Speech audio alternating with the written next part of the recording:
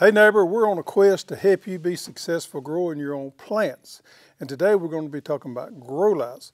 A lot of people have issues with spindly plants and understanding grow lights. Today I hope we clear up some of that misinformation or maybe help you understand how they work and why you should use them and the purpose of them a little bit better. Well, if you've ever been down that journey and you spent so much time to make sure that your seeds germinated, I mean they sprouted and they started coming up, and then you got those leggy plants, you knew how frustrating it can be. And we get a lot of emails during the springtime of people having those problems. And the reality is once you get those leggy plants, there's not a whole lot you can do about it. Sometimes I'll tell people to try to salvage them, but plant them a backup crop in case, because 90% of the time those leggy plants do not make it. There's a simple solution not to have leggy plants and to have good healthy seedlings, and that comes into play with grow lights. Now if you've got a greenhouse outside, really none of this is going to pertain to you, but if you don't have a greenhouse and you still want to grow plants, this will pertain to you. And there is easy, simple, affordable ways for you to be able to grow your seedlings indoors. And we're going to go over some of those today. And at the end, I'm also going to give you a hack of how you could do it yourself. If you're one of those do-it-yourself kind of people that always like to do it yourself and brag about how cheap you can do it, hey, there's a way to do it, and I'm going to show you there at the end. All right, the first one I want to show you today is the indoor growing kit that we got. Now this is going to be kind of a product demonstration, but also I'm going to pepper in the information there about the grow lights and how they work so you can be successful using grow lights, whether you're using our system or not. This is what we call our kitchen grow light system right here. And let me explain to you first, we only use LED lights. I made a decision when we started carrying grow lights not to carry the fluorescent, the T5 lights, and we only carry these. Now that gets us because of price point. If you go shopping for grow lights, you're going to find cheaper grow lights out there from us because those T5 or those fluorescent lights are out there everywhere, and it's a good bit lower price point than the LED lights. But all of our systems have the LED lights, and I would highly recommend you go in the LED regardless where you buy them from. A couple reasons for that. These LEDs are going to last a long, long time. I've been selling and using these systems for over 5 years now, and I have never yet have a light go out on me. The long of use or how long these things last is purely amazing. And we have a lot of people ask, do we sell replacement lights? Well, the answer is yes, no. We don't have them on our website, and the reason we don't have them on our website is there's no call for them. Nobody ever orders a replacement light because they last and last and last. Now, if you do need one, it happens to get broke or something like that, if you'll email customer service, we got all parts for all of these that we sell. We'll be glad to sell you a replacement part. But the reality is if you get an LED light, more likely it could outlast you. Number two is heat. These LEDs don't put off hardly any heat, and the old fluorescent lights put off a lot of heat. And for me, two things. That's a safety issue because you could catch something on fire if you got it too close to it. A lot of people use books and things like that to prop their lights up. If you're a do-it-yourself kind of guy, that can be dangerous because you get that light too close to something that could catch fire, boom, there you have it. Heat. If you get those regular fluorescent lights too close to your plants, they put off too much heat, you can burn your plants. So I'm a huge believer in LED, and everything I'm going to be talking about today is LED lights. All right, back to our smallest system right here, and this is our kitchen garden system. Now this right here is ideal for you guys out there that don't have a lot of room. You can set this on your countertop, you can set it pretty much anywhere, and you can grow your plants. All right, these pots right here were made for this system. Also, this right here that we sell was made for this particular system as well. And when you buy this kit, you actually get 4 of these in it. But these LED lights are underneath there. On this kitchen system, you got one of these lights, and it is, you see those screws right there? It is attached up in there. Now, the difference in these LED grow lights and maybe going to the hardware store and just buying the light is this aluminum housing right here that houses the light right there has a dome on there. And this is what most people don't get about grow lights is the dome there focuses the light down on the plant, where if you went and got you a regular LED light from the store that was going to a light fixture on a ceiling, it is designed to diffuse that light everywhere. unlike a grow light. A grow light is designed with domes on there to diffuse the light just on that plant tray right there. So on this particular one, which is plenty sufficient underneath there, and it provides light to these right here. We also have these little bars on the side right there that we can use to adjust the height of the light. Now, when you're germinating your seeds or growing your plants, to germinate a seed, you do not need light. In fact, it's just the opposite. You're probably better off if you don't put light on them.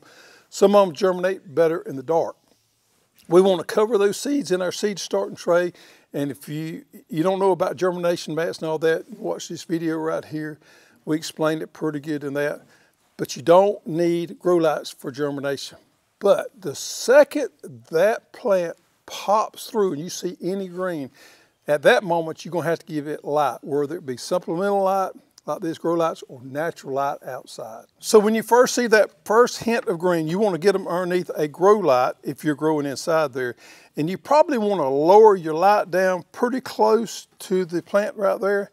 Now, it's not detrimental with these LED grow lights that you get it real close, and I normally recommend somewhere between 4 and 5 inches to start with there. As the plant grows, you simply just loosen these little screws on the side and raise it up. Now, if there is a weak part of this system right here, it is these little things right here on the side. There we go. So I got it lifted up there and I'm gonna screw it back down, tighten back down. But you'll see these right here. That's probably the weakest part on this right here. These things are made out of plastic, and if you over tighten them, you can break them.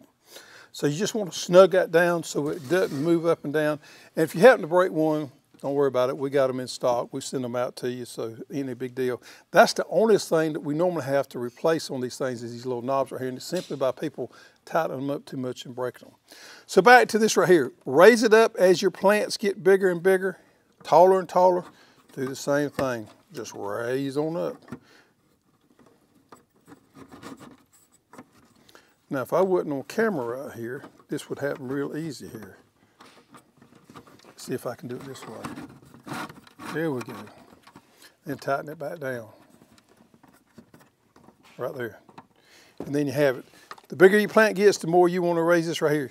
One of these in there works fine. We got an on and off switch right there, so we can turn it on and turn it off.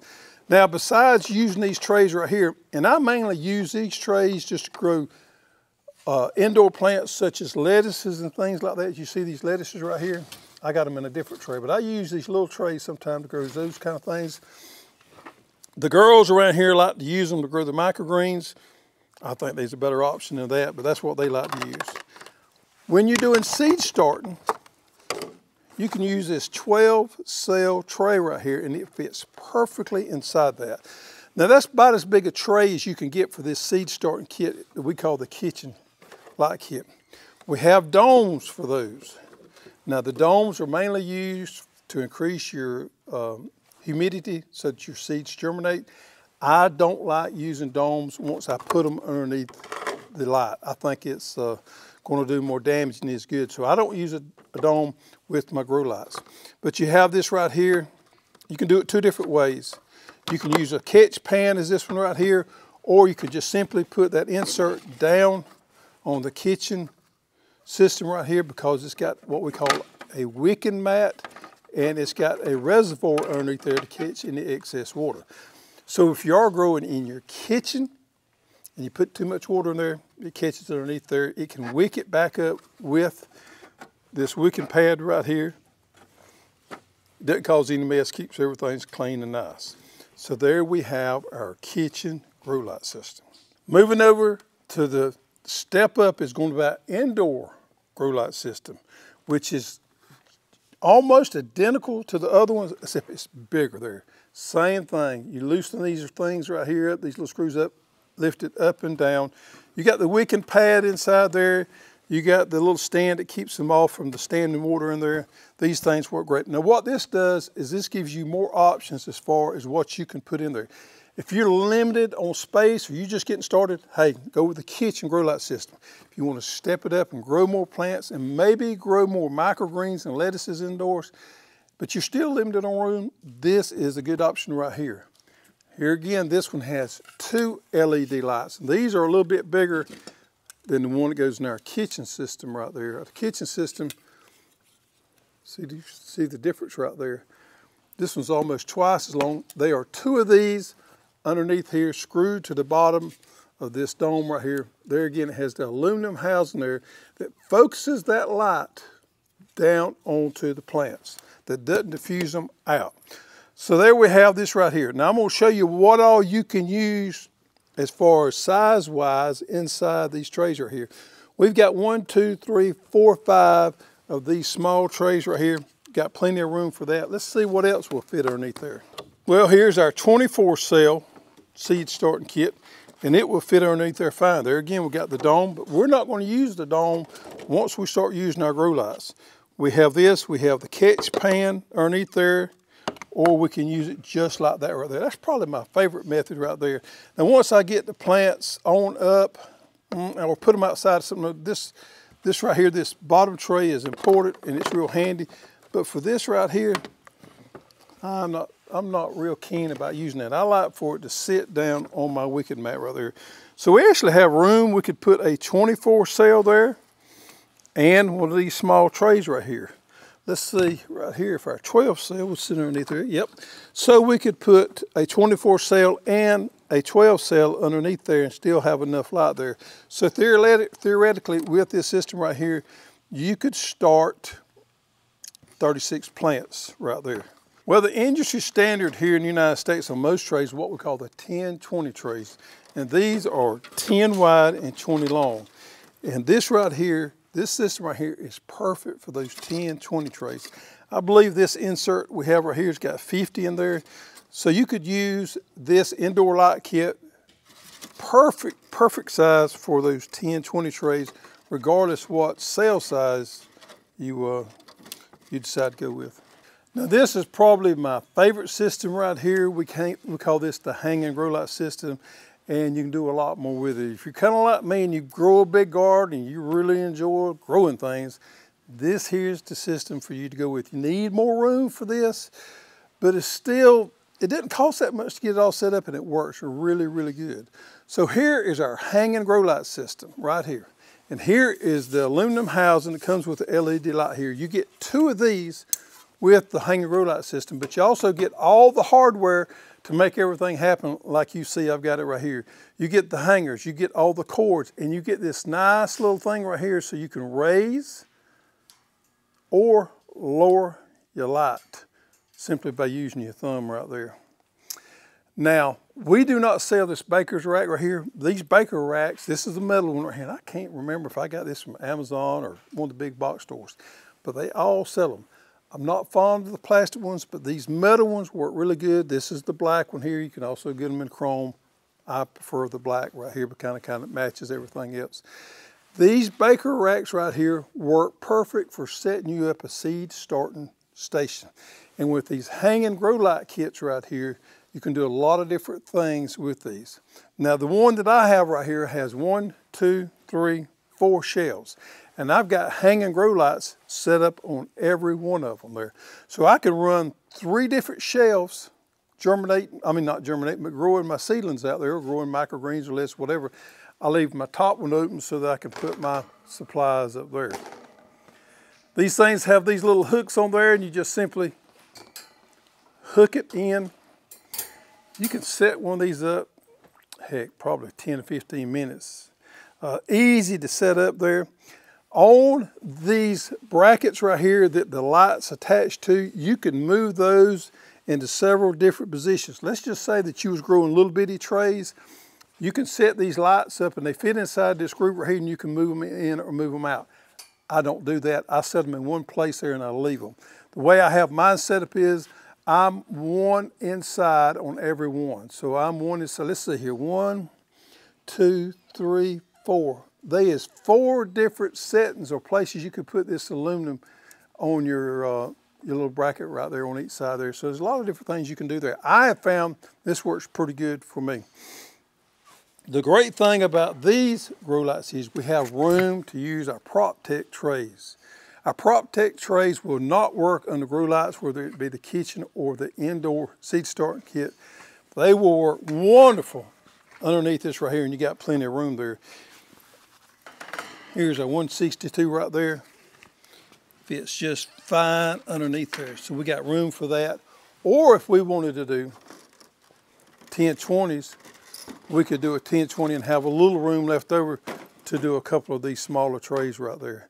So there's a lot of things you can do there. Now on this particular system, this is where that bottom tray without the holes is going to come in handy, because we don't want necessarily to have water dripping down making a mess here. Most people are going to put this inside.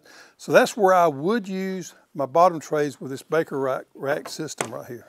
So let's talk about how long do you need to leave these lights on. Well, I've done some testing with that where I turned them on and turned them off at 10 to 12 hour increments, or I've left them on 24/7. I cannot tell the difference the way the plants respond, whether you turn these lights off during the night or you leave them on 24/7. I don't think the plant cares. But if you want to save that electricity and you don't want those lights running 24/7, we sell this simple timer, and you can get them about anywhere right here. And this thing is not digital, it's plain Jane, which is all we need. You just kind of pull it up right there, set when you want those lights to come on, come off. You got a plug in right there and a plug in right there, and it works great. I don't use these a lot. I do use them occasionally, but you do have that options. But I found it really didn't make a difference to the plant. Now you can get into these smaller systems like our kitchen or our indoor grow light system for $100 or so. Really economical to get into something like that that's well made and it's going to work for a long period of time. This system here, this bigger system here, time you get through with all the hanging grow lights and the baker's rack, you could have a few $100s tied up in it. But this is where I want to touch on something. You know, you've got a few $100s tied up in a grow light system, or maybe just $100 tied up into a smaller grow light system. Try to utilize it more than just the times of year when you're starting seeds for your spring or your fall garden. We typically use our grow light systems more in the spring than we do any other time of year. Instead of it just sitting bare for the rest of the year and not using it, try growing microgreens, or even try growing your indoor lettuces inside under these grow lights. They do wonderful. This is something we started doing a few years ago, is in the wintertime when the weather's so nasty outside, we grow our microgreens and we grow our lettuces. Isn't this pretty butterhead lettuce right there? I cut one of them a couple of nights ago right there, had me a nice salad here. But these things do a wonderful job of growing these lettuces. You can grow arugula, you can grow all kinds of things indoors when the weather is nasty outside. And you can utilize that investment that you have made in these grow lights year round. All right, I promise you a little nugget for you do-it-yourselfers out there. If you're one of those kind of people that just want to do it bare bones and get by as cheap as possible, this is what you can do. Go buy you some LED lights, and there again, you can buy the fluorescent lights cheaper. You can take you some coat hangers, you can take you some books, you can take you anything and jerry rig you a system up so that you can move these lights up and down and kind of use them for germinating your plants. Will it work? Absolutely, it will work. You can do that, and you can manually move these things up and down however you want to do it. Coat hanger, chain, laying books up there, whatever you want to do. But if you use those LED lights, you don't have to be worried about the heat. And it will work, no doubt about that. If you're not one of those kind of people that want to go through all that, for the money difference, in my opinion, just buy you a system and be done with it. Buy you a grow light system. But here's the key, folks. Don't be intimidated by grow lights. Grow lights will work wonderful if you don't have a greenhouse or you don't have the ability to grow them outside and you still want to grow your plants. Need a grow light to have those nice, healthy plants that's not spindly, and you can use this to grow your food just about year round.